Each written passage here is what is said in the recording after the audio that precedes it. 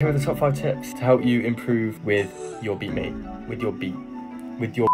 First tip is 808 rolls. You can see me do it around here. With velocity, you want to go low, like that. Also making your 808 stop adds a bit of bounce too, which adds more bounce to it.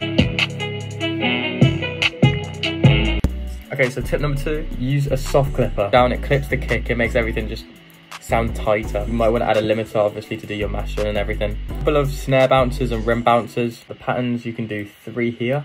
Or you can do 2 patterns, 2 next to each other. You can also have like this bounce. So those are a few bounces you can use. Next tip you can do is with your hi-hats, go down to 1/3 step. This way you can insert rolls. For the 4th tip, make sure you're using good sounds because it's very important as a producer to be using good